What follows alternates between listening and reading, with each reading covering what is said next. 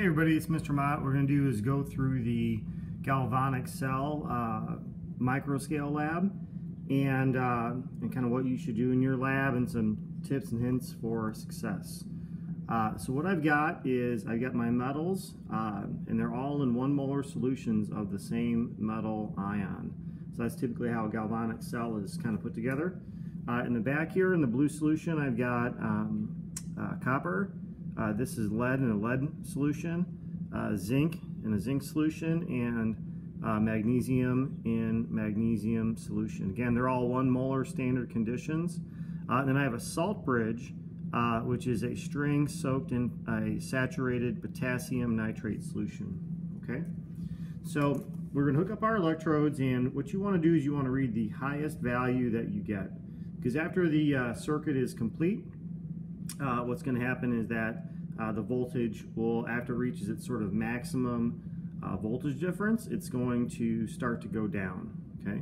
The other tip I'll give you is that when you hook these up, if you end up getting a negative value, that means that you've got the anode and the cathode switched, so you want to make sure that you're not only recording your voltage, but when you get that positive voltage difference, you are also noting which metal is on which electrode, the black or the red. So let's go ahead and hook this up, collect some data. All right, so there's my copper, and then I'll do my magnesium here. If I can get it clipped in there. Whoops. Maybe I need 2 hands on this. Here we go.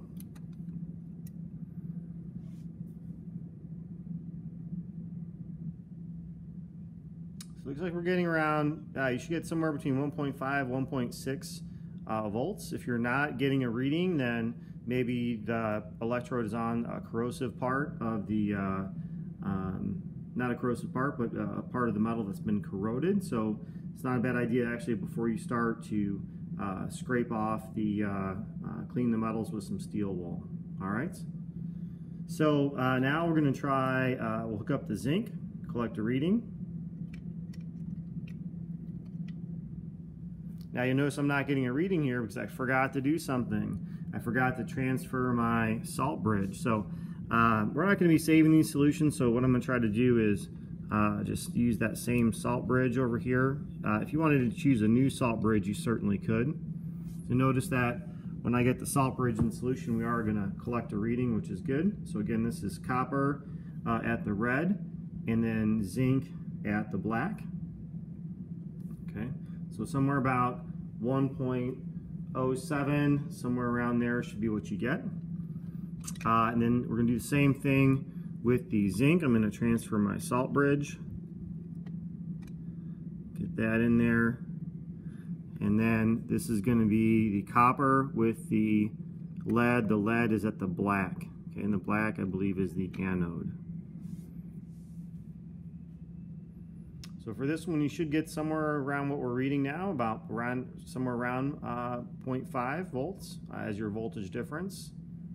Okay. One of the things that it asks us to do in our lab is that to add some sodium chloride, some salt, into the lead cell. But before I do that, and that's when you have the lead and the copper cell.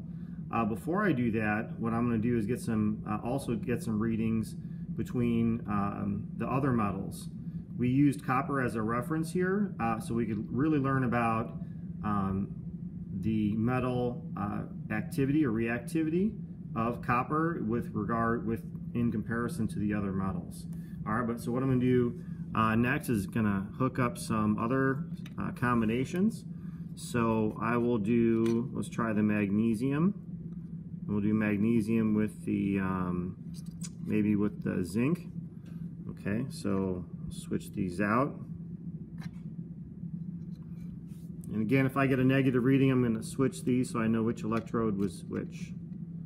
And I am getting a negative reading, so let's switch those.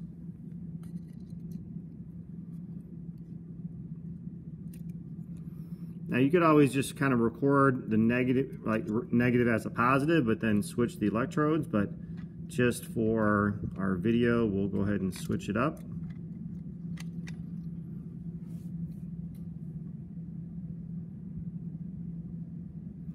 So we've got zinc at the red electrode and black electrode is hooked up to the magnesium. So you got magnesium compared to zinc here. Let's do magnesium compared to lead.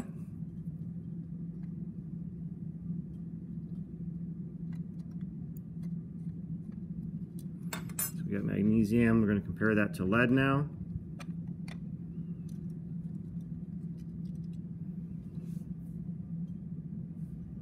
So right around a volt or so difference there. So we've done magnesium to zinc. Now this is magnesium to lead. Now we can do zinc compared to lead. All right, so let's go ahead and do that. Then we gotta go to zinc, transfer my salt bridge.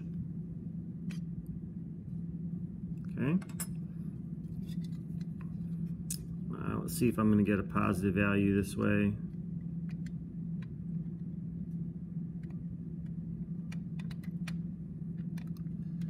Easier said than done to hook these up sometimes.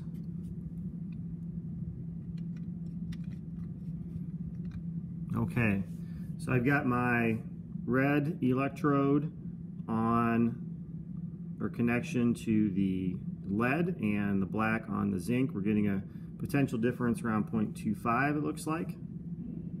Okay.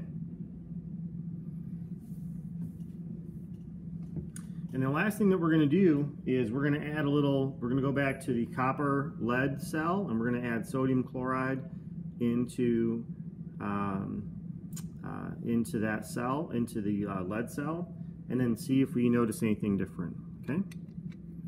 All right. So I think we had, so let's transfer our salt bridge again.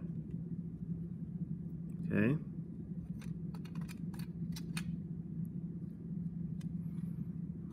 Let's see.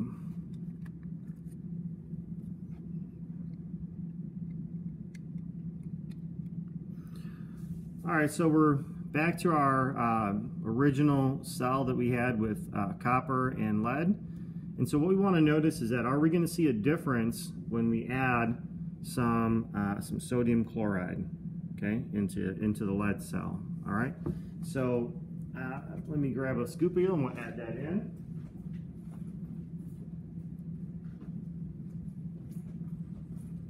So again, all we're looking for is there a change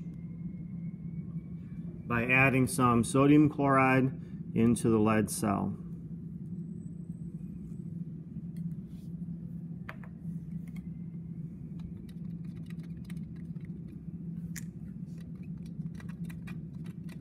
Mix that around. So it looks like it is going up, okay, which is what should happen, which is good. If you are in lab and you don't notice going on, maybe you need to just kind of mix things around a little bit, okay? And when you look at the redox equation between the copper and the lead cell, you look at your galvanic cell, you can think about maybe what's happening here. Let me kind of turn this a little bit. What you can see here is that my solution now isn't clear and colorless. Looks like a white precipitate form. So that's kind of a clue as to what may be happening and what causing that increase in the potential difference. All right, thanks for watching.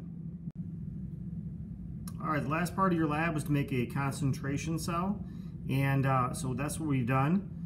So in the well on the right, so these are all pieces of lead, and then these are all lead solutions, but this lead solution is 0.001 molar, and this is a 1 molar solution. We've got our salt bridge in there, and so what we're going to check here is if we have a potential difference, which we really shouldn't see if the solutions were the same concentration. Okay, so we'll hook the black, and then we'll hook up the red. Okay, so we definitely are seeing a potential difference in our concentration cell. And in contrast, what we should see if we have a concentration cell or not a concentration cell, if we look back and we look at and compare the 1 molar solutions, we should see a 0 value for that. So let me switch the salt bridge just to be, in this case, a little bit more aware of the dilution factor in this case, and hook these up. And we should be around, right around 0 with a little bit of experimental error, which it looks like we are. So it kind of shows the difference in the